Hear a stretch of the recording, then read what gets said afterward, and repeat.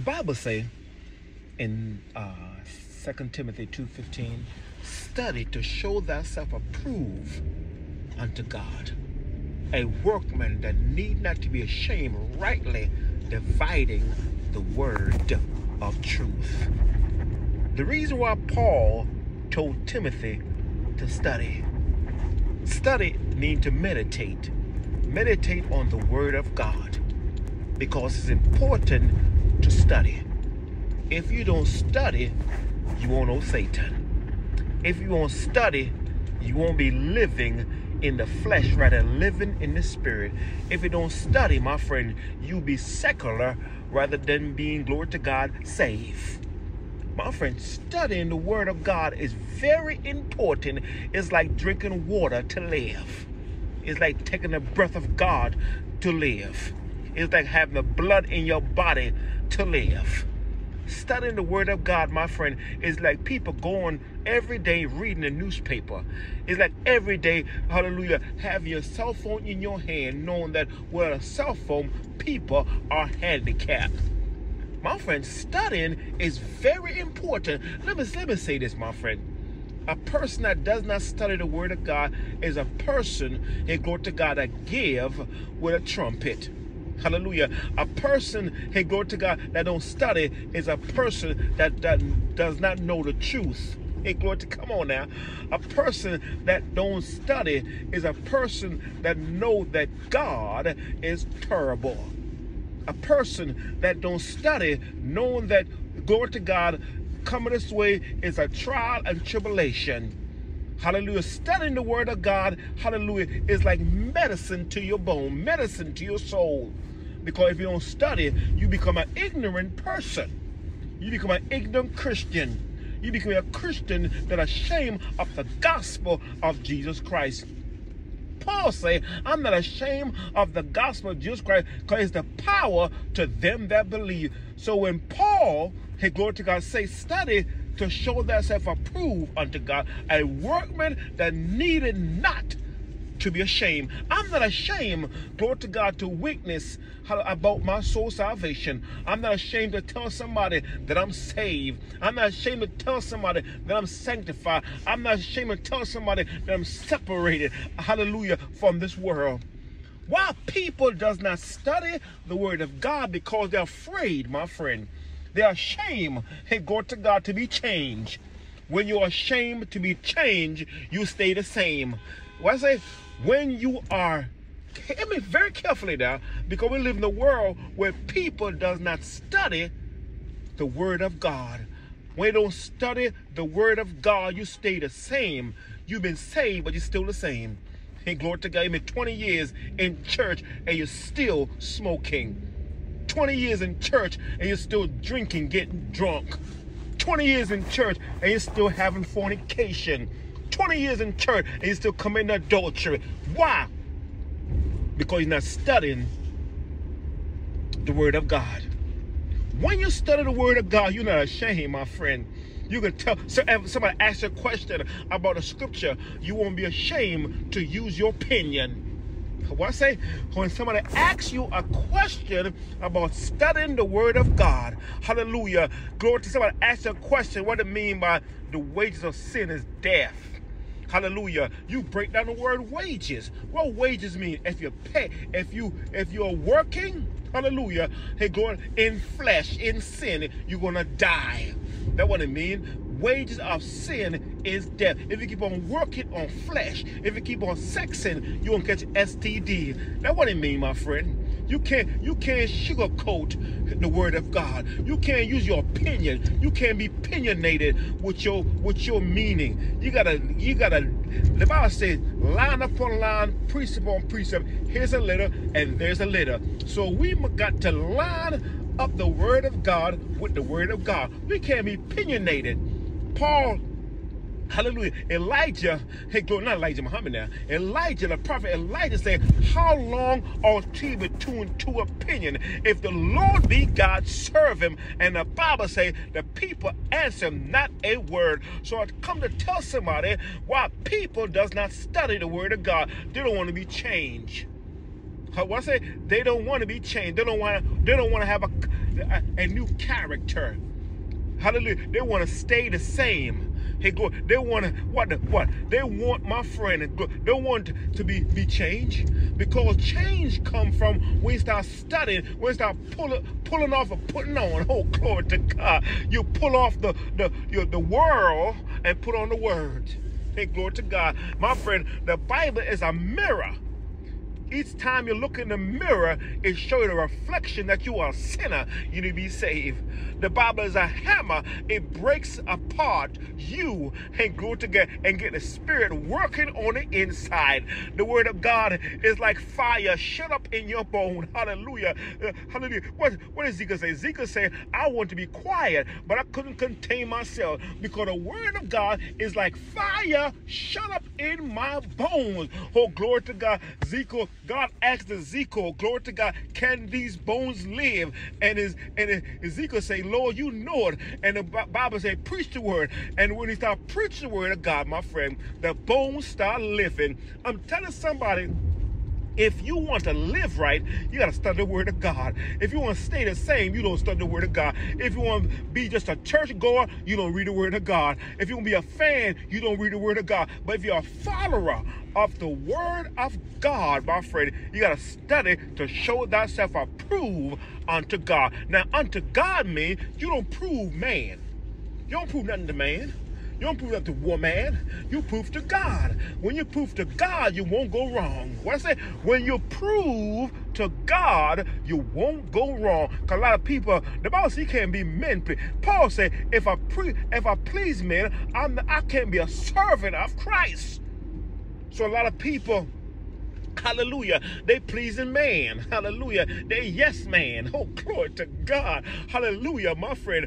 Hallelujah. What I say, when you please man, you become a yes man. Hey, glory to God. When you're a yes man, you can be a servant of God. What I say, if you are a yes man, you can be a servant of God. Anytime you're a yes man, you receive bribery. And you become a yes man, you can be bought. Hallelujah. How you be bought? The Bible says, my friend, woe to you when men speak well of you, for so did their fathers to the false prophet. So if you're going to be a prophet, you got to be a prophet for God, not a P-R-O-F-I-T. You're a P-R-O-P-H-E-T. See the difference between P-R-O-F-I-T and P-R-O-P-H-E-T. One is for money and one is for the word of God. But when you don't study, my friend, you give your alms because you want men to praise you. When you don't study the word of God, you showing the trumpet, you blowing the trumpet. Like these people do videos. If you want to give a homeless something, my friend, hallelujah, clicks by the creator is better than clicks by fans that see how generous you are. It's not about clicks, my friend. It's about the Savior, the Creator, give you a blessing from above. So when you study the Word of God, you know these things. You know in the book of St. Matthew, the 6th chapter. Read it, my friend. The Bible says, don't do your alms before men. Hallelujah. Why? Because God's in secret. What I say? The Bible says in Matthew, the 6th chapter, don't give your alms toward men. What is that trying to say? Don't give to be a giver and want men to praise you. If you are a reader of the word of God and study the word of God, the Bible says, my friend, don't be like a hypocrite. Now, Matthew, the 23rd chapter is a book of, I tell you about hypocrites in the church. What I say? Hypocrites are in the church. Hypocrites in your home. Hypocrites on your job. Hypocrites go to baseball game. Hypocrites go to stadium, my friend. But if you don't study the word of God, my friend, you won't know that hypocrites is everywhere. So people can't use the excuse by saying the reason why I don't go to church because there are hypocrites in the church. Hypocrites are everywhere. But when you don't study the word of God, you get a lame excuse by saying the reason why you don't go to church because hypocrites is in the church. My friend, hypocrites everywhere.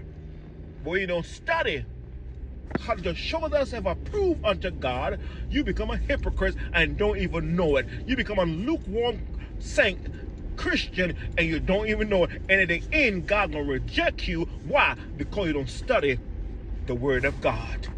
My friend, study to show thyself approved unto God, a workman that need to be ashamed, rightly dividing the word of truth.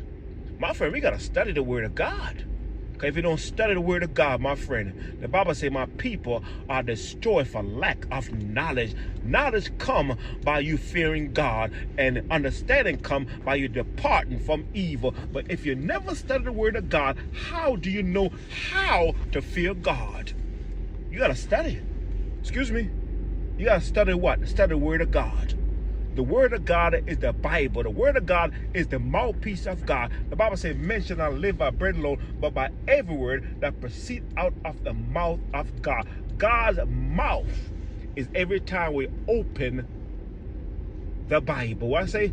God's mouth is every time we meditate in it day and night. Be like a tree planted by the rivers of water. Hey, glory to God. Hallelujah. Hallelujah. But you got to study. Study means, glory to God, you be able to look at the word of God, and God will break it down for you. God will speak for you. You don't use your interpretation. The Bible says, my friend, the Bible is not a private interpretation. It ain't private, my friend. The word of God said it, hallelujah, and that settled it. It might hurt, but it help. It might hurt, but it heal. It might hurt, my friend, but you can hear the truth, because God is holy and God expects us to be holy. But if you never study the word of God, my friend, how God want us to live? You can't live any kind of way. You must live according to God's standard of living. God's standard of living is not according to man. It's according to God. Hallelujah. They say, come as you are. They know scripture in the Bible say, come as you are. The Bible says, dress as becoming saint. But if you never study the word of God, my friend, how do you know what the Bible say about how to dress in the house of God? How to conduct yourself in the house of God? It's all in the Bible.